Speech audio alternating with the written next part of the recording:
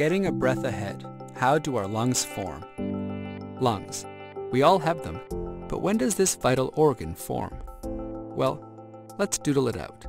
Lungs start forming during the embryonic phase, or 4 weeks of gestational age. Early in the pregnancy, the baby is a ball of cells that eventually separate into layers, one of which will be the organs of the gut.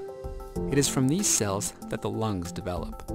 During this stage, the larynx, or voice box, and the trachea, or windpipe, are created from the foregut. 2 small buds also branch off, which eventually become the lungs.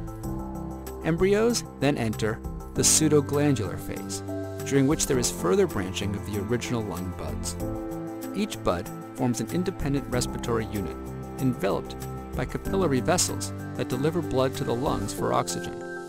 Taking approximately 25 weeks of gestational age is the canalicular phase that establishes the air-blood barrier that permits oxygen to enter the blood and carbon dioxide to exit respiratory capillaries into the lungs for exhalation.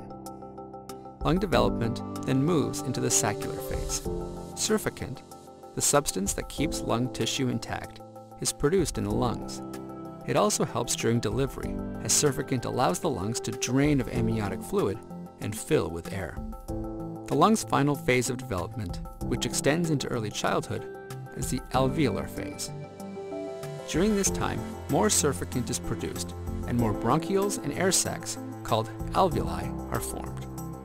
It is in this final stage that gas exchange tissues of the lungs are formed, which allow for the transport of more air as a baby.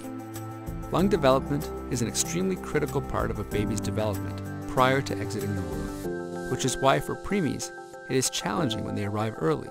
Often, preemies do not have a sufficient amount of surfactant, which is essential to breathing, and they require the support of ventilation when they arrive and are placed in an incubator until their lungs further evolve.